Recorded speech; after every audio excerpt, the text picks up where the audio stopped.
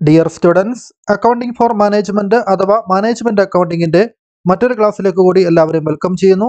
നമ്മൾ മൊഡ്യൂൾ 2 ആയിരുന്നു ഡിസ്കസ് ചെയ്തുകൊണ്ടിരുന്നത്. അതിൽ ലാസ്റ്റ് ടോപ്പിക്ക് അതായത് കോമൺ സൈസ് സ്റ്റേറ്റ്മെന്റ് നമ്മൾ കഴിഞ്ഞ ക്ലാസ്സിൽ ഡിസ്കസ് ചെയ്തതാണ്. ഇന്ന് നമ്മൾ എടുക്കാൻ പോകുന്നത് ട്രെൻഡ് അനാലിസിസ് ആണ്. അപ്പോൾ ഫിനാൻഷ്യൽ അനാലിസിസിനുള്ള ടൂളുകളായിരുന്നു നമ്മൾ ഡിസ്കസ് ചെയ്തുകൊണ്ടിരുന്നത്. അതിലെ ട്രെൻഡ് അനാലിസിസ് എന്താണെന്നുള്ളത് അതിൻ്റെ പ്രോബ്ലം ഉൾപ്പെടെയുള്ള കാര്യങ്ങൾ നമുക്ക് ഇന്നത്തെ ക്ലാസ്സിലൂടെ പഠിച്ചെടുക്കാം. അപ്പോൾ ഇതിനു മുമ്പത്തെ അക്കൗണ്ടിംഗ് ഫോർ മാനേജ്മെൻറ്റിൻ്റെ ക്ലാസ്സുകൾക്ക് വേണ്ടി നിങ്ങൾക്ക് ഈ വീഡിയോയുടെ എൻഡ് സ്ക്രീനും ഒപ്പം തന്നെ ഈ ചാനലിലെ പ്ലേലിസ്റ്റും സന്ദർശിക്കാം. അതിൻ്റെ ലിങ്ക് ഞാൻ ഈ വീഡിയോയുടെ ഡിസ്ക്രിപ്ഷനിൽ നൽകുന്നതായിരിക്കും. അപ്പോൾ ഈ വീഡിയോ നിങ്ങൾ പതിവ് പോലെ ലൈക്ക് ചെയ്യാൻ മറന്നു പോകരുത്. നിങ്ങളുടെ അഭിപ്രായങ്ങൾ നിങ്ങളുടെ സുഹൃത്തുക്കളുമായിട്ട് പങ്കുവയ്ക്കുകയും അവർക്കായിട്ട് ലിങ്കുകൾ ഷെയർ ചെയ്ത് കൊടുക്കുകയും ചെയ്യുക. കൂടാതെ നിങ്ങളുടെ അഭിപ്രായങ്ങൾ കമൻറ്റ് ബോക്സിൽ എഴുതാനും ശ്രദ്ധിക്കുക. ചാനൽ സബ്സ്ക്രൈബ് ചെയ്യാത്ത ആരെങ്കിലും ഉണ്ടെങ്കിൽ ചാനലൊന്ന് സബ്സ്ക്രൈബ് ചെയ്യുക. അതുവഴി കൂടുതൽ അപ്ലോഡ് ചെയ്യുന്ന വീഡിയോസ് നിങ്ങൾക്ക് എളുപ്പത്തിൽ ലഭിക്കുകയും ചെയ്യുന്നതായിരിക്കും. അപ്പോൾ നമുക്കിനി ക്ലാസ്സിലേക്ക് കടക്കാം.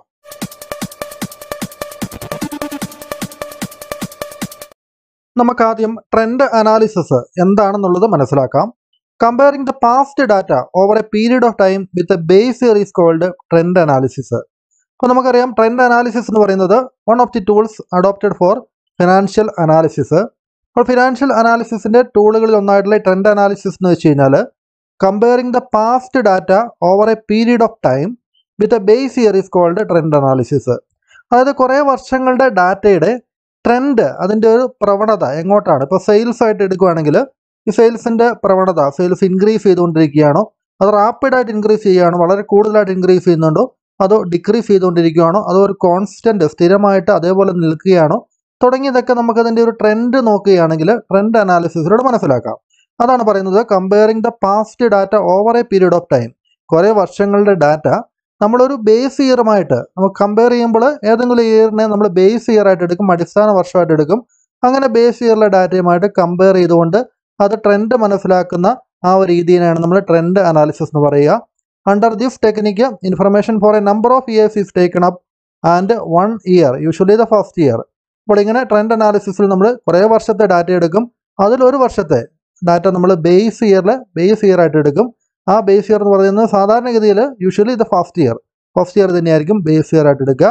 If taken of the base year. അപ്പോൾ അതായത് നോർമൽ ആയിട്ടുള്ള ഇയർ നമ്മൾ ബേസ് ഇയർ ആയിട്ട് എടുക്കുന്നു. Each item of the base year is taken of 100 and on that basis the percentage for other years R calculated.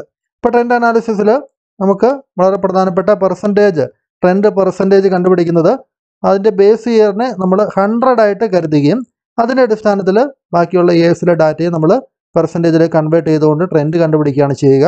അത് നമ്മൾ പ്രോബ്ലം ചെയ്യുമ്പോൾ എങ്ങനെയാണെന്നുള്ളത് കൃത്യമായിട്ട് മനസ്സിലാക്കാം. Trend analysis helps in understanding the direction and which the organisation is moving. അപ്പോൾ എങ്ങനെയാണ് ഈ ഒരു സ്ഥാപനത്തിൻ്റെ അതിൻ്റെ ഡയറക്ഷൻ, അതിൻ്റെ പോക്ക് എങ്ങോട്ടാണ്, അതിൻ്റെ സെയിൽസ് ഇൻക്രീസ് ചെയ്യുന്നുണ്ടോ, ഗ്രോസ് പ്രോഫിറ്റ്, നെറ്റ് പ്രോഫിറ്റ് അതെല്ലാം ഇൻക്രീസ് ചെയ്യുകയാണോ ഡിക്രീസ് ചെയ്യുകയാണോ. അപ്പോൾ അത്തരത്തിലുള്ള ഡയറക്ഷൻ മനസ്സിലാക്കാൻ സാധിക്കും. ഓർഗനൈസേഷൻ ഏത് ദിശയിലേക്കാണ് നീങ്ങുന്നതൊക്കെ നമുക്ക് ട്രെൻഡ് അനാലിസിസിലൂടെ മനസ്സിലാക്കാം. ഇനി ട്രെൻഡ് അനാലിസിസിൻ്റെ ഒബ്ജക്റ്റീവ്സ്, അതിനെ ബേസ് ചെയ്തുകൊണ്ട് നമുക്ക് 2-3 ഒബ്ജക്റ്റീവ്സ് നോക്കാം. To find out the trend or direction of movement over A period of time. സ്ഥാപനത്തിൻ്റെ മൂവ്മെൻറ്റ് ഏത് ഡയറക്ഷനിലേക്കാണ്, ഗ്രോത്ത് ആയിട്ടാണോ, വളർച്ചയിലേക്കാണോ, അതോ അത് റിസർച്ചിലേക്ക് താഴോട്ട് പോവുകയാണോ, തുടങ്ങിയ കാര്യങ്ങളൊക്കെ നമുക്കത് മനസ്സിലാക്കാൻ സാധിക്കും. To make A comprehensive and comparative study of financial statement. Financial സ്റ്റേറ്റ്മെൻറ്റിനെ നമുക്ക് കമ്പയർ ചെയ്യാൻ വേണ്ടി, കഴിഞ്ഞ വർഷങ്ങളിലെ സ്റ്റേറ്റ്മെൻറ്റിനെ ഈ വർഷങ്ങളിലെ സ്റ്റേറ്റ്മെൻറ്റുമായിട്ട് കമ്പയർ ചെയ്യാൻ വേണ്ടി നമുക്ക് ഈ ട്രെൻഡ് അനാലിസിസ് ഉപയോഗിക്കാം. To have A better understanding of financial and profitability position. നമ്മുടെ സ്ഥാപനത്തെക്കുറിച്ചുള്ള നമ്മുടെ സ്ഥാപനത്തിൻ്റെ ഫിനാൻഷ്യലായിട്ടും അതിൻ്റെ പ്രോഫിറ്റബിലിറ്റിയെക്കുറിച്ചുമുള്ള അത്തരത്തിലുള്ള പൊസിഷനൊക്കെ എങ്ങനെയാണെന്ന് അല്പം വ്യക്തമായിട്ട് മനസ്സിലാക്കുന്നതിന് വേണ്ടി നമുക്ക് ഈ ട്രെൻഡ് അനാലിസിസിലൂടെ എളുപ്പത്തിൽ സാധിക്കുന്നു. ഇനി methods of trend analysis. Trend അനാലിസിസിന് പ്രധാനമായിട്ടും 3 വഴികളാണുള്ളത്, 3 രീതിയിലാണുള്ളത്. Trend percentage, trend ratios, graphic method. അപ്പോൾ അതിലേറ്റവും പ്രധാനപ്പെട്ടത് ട്രെൻഡ് പെർസെൻറ്റേജും ട്രെൻഡ് റേഷ്യോസുമാണ്. അപ്പോൾ നമുക്കത് ഇന്നത്തെ ക്ലാസ്സിൽ അതുമായിട്ട് ബന്ധപ്പെട്ട പ്രോബ്ലംസ് ആയിരിക്കും നമ്മൾ പഠിച്ചെടുക്കുന്നത്. Of the 3 methods trend ratio is the most widely used method. Trend ratio ആണ് ഏറ്റവും കൂടുതൽ ഉപയോഗിക്കുന്ന മെത്തേഡ്. എങ്കിൽ ഇപ്പോൾ നമുക്ക് ട്രെൻഡ് പെർസെൻറ്റേജ് കൂടെ നമുക്കൊന്ന് കണ്ടുപിടിക്കണം. അപ്പോൾ ഇത് കണ്ടുപിടിക്കാനുള്ള ഫോർമുലകളിൽ ചെറിയ വ്യത്യാസങ്ങൾ മാത്രമേ ഉള്ളൂ. അപ്പോൾ നമുക്ക് ഈ ട്രെൻഡ് അനാലിസിസിൽ നമുക്കതിൻ്റെ സ്റ്റെപ്പ് കണ്ടതിന് ശേഷം ഇത് കണ്ടുപിടിക്കുന്ന രീതിയിലുള്ള ആ ഒരു ഫോർമുലയും കൂടെ നമുക്ക് നോക്കാം. അപ്പോൾ നോക്കുക, steps in computation of trend ratios. Trend ratios മാത്രമല്ല ട്രെൻഡ് പെർസെൻറ്റേജ് കണ്ടുപിടിക്കുന്നതും ഇതേ രീതിയിൽ തന്നെയാണ്, ചെറിയ വ്യത്യാസങ്ങൾ മാത്രമേ ഉള്ളൂ. നമുക്ക് നോക്കാം. The following steps are involve in the computation of trend ratios. ഒന്നാമത്തത് സെലക്ട് എ ബേസ് ഇയർ. നമ്മൾ പറഞ്ഞതുപോലെ ഒരു ബേസ് ഇയർ നമ്മൾ ആദ്യം സെലക്ട് ചെയ്യും. ജനറലി ഇത് first year is taken ആഫ് the base year അല്ലേ. ഫസ്റ്റ് ഇയർ തന്നെയായിരിക്കും ബേസ് ഇയർ ആയിട്ട് എടുക്കുക. Take the figures of base year as 100. ആ ബേസ് ഇയറിൻ്റെ ഫിഗർ നമ്മൾ 100 ആയിട്ട് നമ്മൾ അസ്യൂം ചെയ്യുന്നു. അപ്പോൾ ഇവിടെ 10% ഒക്കെ ആണെങ്കിൽ ബേസ് ഇയറിലെ ഡാറ്റ അത് നമ്മൾ 100 ആയിട്ട് അസ്യൂം ചെയ്യുന്നു. Calculate the trend percentage in relation to base year. ഇപ്പോൾ ട്രെൻഡ് പെർസെൻറ്റേജ് നമുക്ക് കാൽക്കുലേറ്റ് ചെയ്യാം ഈ ബേസ് ഇയറുമായിട്ട് അത് കണക്ക് കൂട്ടിക്കൊണ്ട്. അപ്പോൾ അതെങ്ങനെയാണെന്നുള്ളത് നമുക്കതിനൊരു ഫോർമുല, ചെറിയൊരു ഫോർമുല ഉണ്ട്. Then each years figure is divided by the base years figure. നമ്മളെങ്ങനെയാണ് കണ്ടുപിടിക്കുക? ഇവിടെ റേഷ്യോ കണ്ടുപിടിക്കാൻ വേണ്ടി നമ്മൾ ഓരോ വർഷത്തെയും കറണ്ട് ഇയറിലെ ഫിഗറിനെ നമ്മൾ ബേസ് ഇയറിലെ ഫിഗറുമായിട്ട് കറണ്ട് ഇയറിലെ ഡാറ്റയെ നമ്മൾ ബേസ് ഇയറിലെ ഡാറ്റ കൊണ്ട് ഡിവൈഡ് ചെയ്യുന്നു അല്ലേ. If the amount of the same item in the other statement is more than that in the base statement.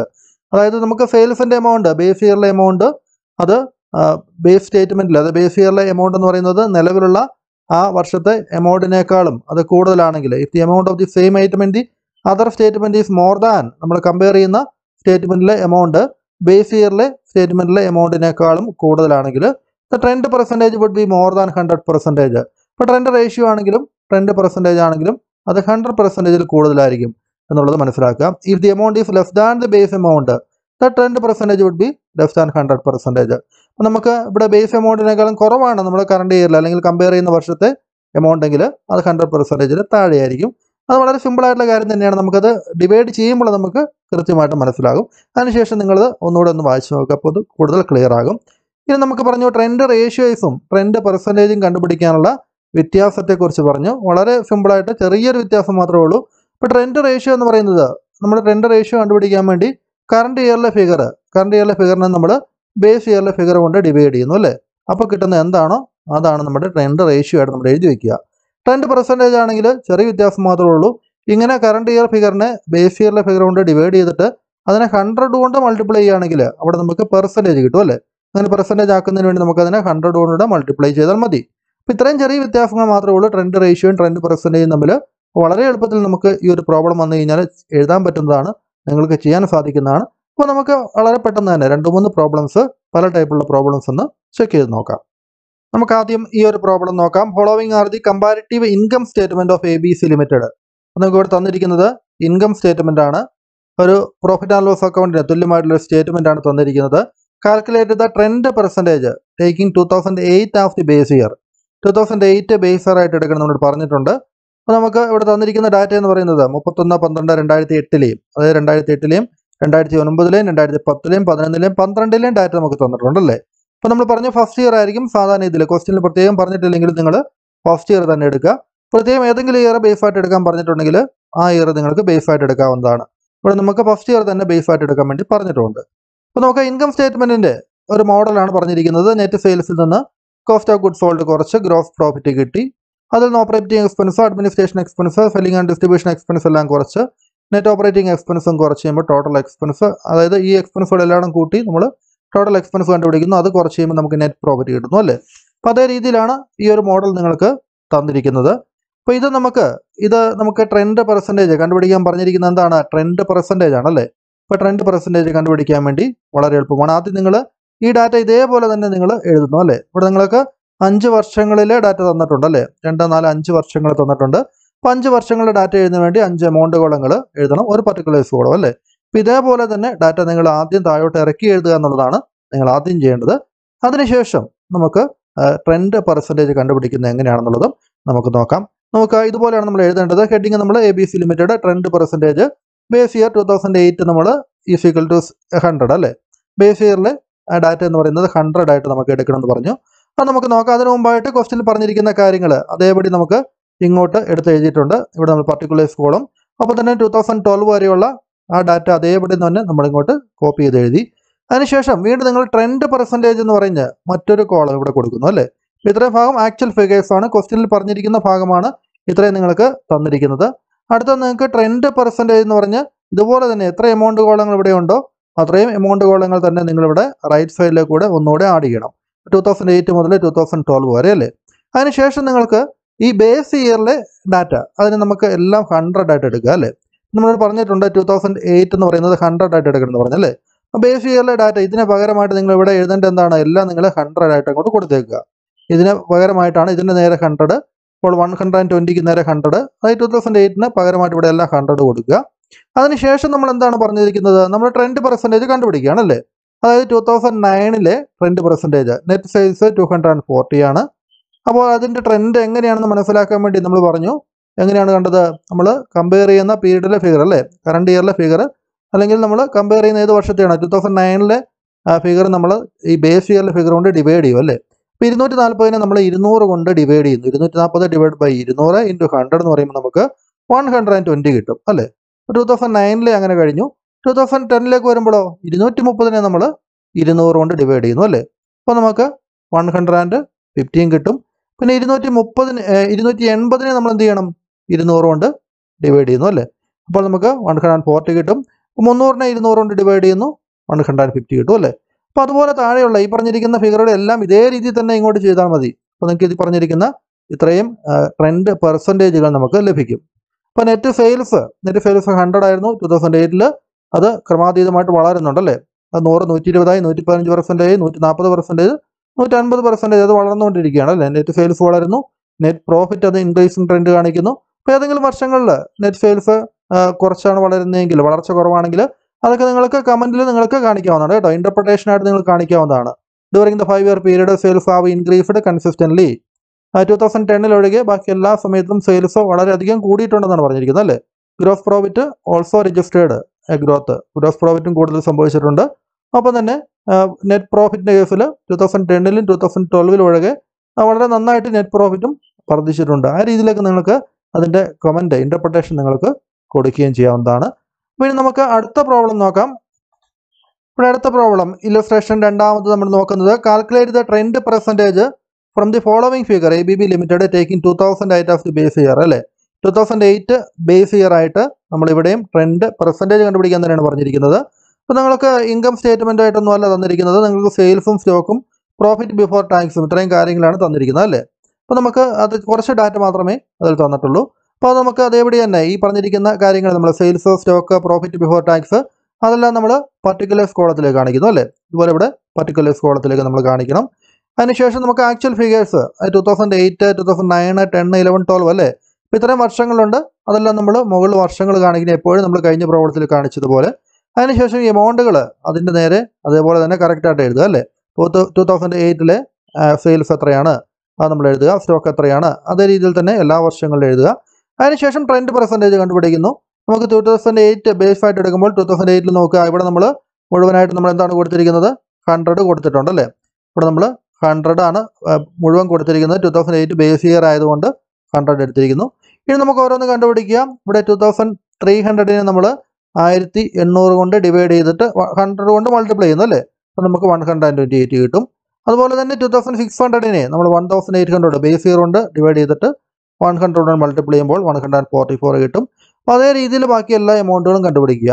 എന്നിട്ട് നമുക്ക് ഇൻ്റർപ്രിട്ടേഷൻ നമ്മൾ കഴിഞ്ഞ തവണ ചെയ്തതുപോലെ ഇൻ്റർപ്രിട്ടേഷൻ നമുക്ക് കാണിക്കുകയും ചെയ്യാം.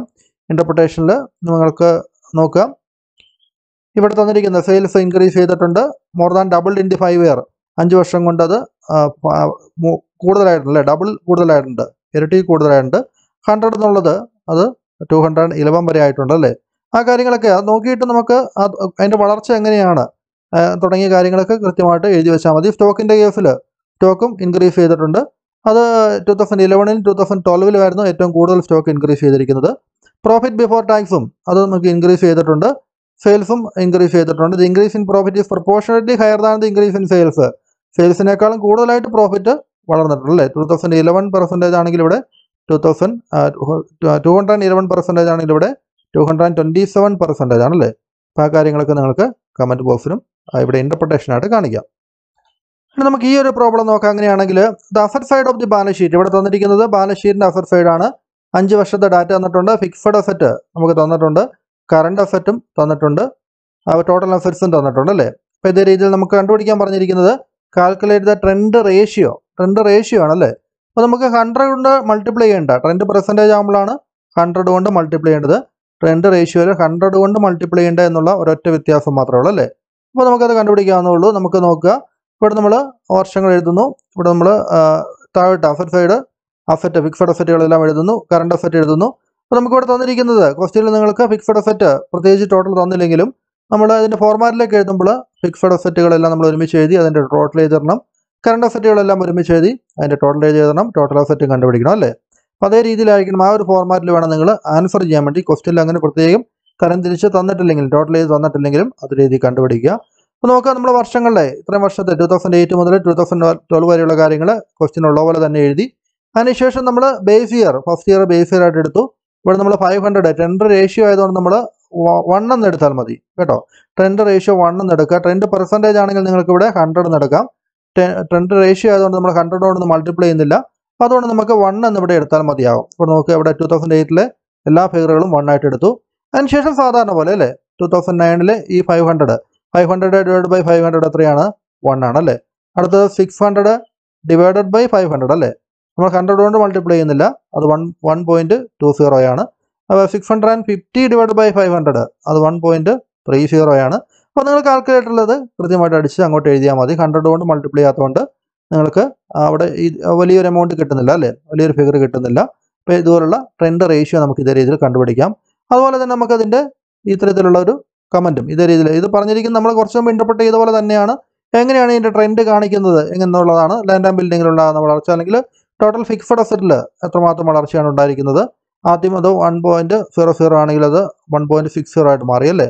അപ്പോൾ അങ്ങനെ ആ രീതിയിലുള്ള ഇൻ്റർപ്രിട്ടേഷൻ നമുക്കിവിടെ കൊടുക്കാവുന്നതാണ്. ഓരോ അസറ്റുകളും നമുക്ക് തരംതിരിച്ചോ അല്ലാതെ നമുക്ക് interpretation total fixed അസറ്റിൻ്റെ total current അസറ്റിൻ്റെ ആ രീതിയിലൊക്കെ നമുക്ക് ഇൻ്റർപ്രിട്ടേഷനും കൊടുക്കാവുന്നതാണ്. ഈ ഇൻ്റർപ്രിട്ടേഷൻ നിങ്ങളൊന്ന് വായിച്ചു നോക്കുക. നമുക്ക് മറ്റൊരു പ്രോബ്ലം നോക്കാം.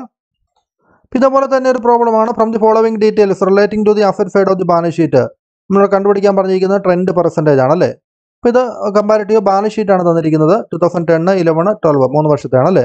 അപ്പോൾ നോക്കുക, നമ്മൾ 3 വർഷത്തെ ഇതേപോലെ തന്നെ നമ്മൾ ഇങ്ങോട്ട് എടുത്തെഴുതിയതിന് ശേഷം ഇവിടെ ട്രെൻഡ് പെർസെൻറ്റേജ് ആയതുകൊണ്ട് 2010 ഫസ്റ്റ് ഇയറിൽ നമ്മൾ ബേസ് ആയിട്ട് എടുത്തു. നമുക്ക് അവിടെ 100 ആയി നമ്മൾ മുഴുവൻ എഴുതിയിരിക്കുന്നത് അല്ലേ. അതിനുശേഷം നമുക്ക് 150 രണ്ടാമത്തെ വർഷം 150 100 കൊണ്ട് ഡിവൈഡ് ചെയ്ത് 100 കൊണ്ട് മൾട്ടിപ്ലൈ ചെയ്തു, നമുക്ക് 150 കിട്ടി അല്ലേ. 120 100 കൊണ്ട് ഡിവൈഡ് ചെയ്തു, നമ്മൾ 100 കൊണ്ട് മൾട്ടിപ്ലൈ ചെയ്തു, നമുക്ക് 120 കിട്ടി അല്ലേ. അപ്പോൾ ആ രീതിയിൽ നമുക്ക് ബാക്കി എല്ലാത്തിനെയും കണ്ടുപിടിക്കുക. ഇത്രയാണ് നമ്മൾ ആദ്യം ചെയ്ത പോലെ തന്നെയാണ് അല്ലേ, വ്യത്യാസമൊന്നുമില്ല. അപ്പോൾ ഈ പ്രോബ്ലങ്ങളൊക്കെ ഒന്ന് ചെയ്ത് പ്രാക്ടീസ് ചെയ്യുക. ചില വരാനുള്ള സാധ്യതയുണ്ട്, നന്നായിട്ട് പഠിച്ച് വയ്ക്കുക. അപ്പോൾ നിങ്ങൾ വീഡിയോ ലൈക്ക് ചെയ്യാൻ മറന്നവരുണ്ടെങ്കിൽ വീഡിയോ ഒന്ന് ലൈക്ക് ചെയ്യുക. അപ്പോൾ ഈ പറഞ്ഞ കാര്യങ്ങൾ നിങ്ങൾക്ക് മനസ്സിലായി കാണുമെന്ന് പ്രതീക്ഷിക്കുന്നു. മനസ്സിലായിട്ട് എല്ലാവരും തന്നെ വീഡിയോ ലൈക്ക് ചെയ്യുക. അപ്പോൾ തന്നെ നിങ്ങളുടെ ഫ്രണ്ട്സിനായിട്ട് ഷെയർ ചെയ്യുകയും ചെയ്യുക. അപ്പോൾ നമുക്കിനി മറ്റൊരു ക്ലാസ്സുമായിട്ട് അതായത് അടുത്ത മൊഡ്യൂളിലേക്ക് നമ്മൾ കിടക്കുകയാണ്. അടുത്ത ദിവസം റേഷ്യോ എങ്ങനെ കാൽക്കുലേറ്റ് ചെയ്യാം, റേഷ്യോയുമായിട്ട് ബന്ധപ്പെട്ട കാര്യങ്ങളൊക്കെയാണ് നമ്മുടെ അടുത്ത മൊഡ്യൂൾ. പ്രധാനപ്പെട്ട മൊഡ്യൂളാണ്. നമുക്കത് അടുത്ത ദിവസം സ്റ്റാർട്ട് ചെയ്യാം. അപ്പോൾ താങ്ക്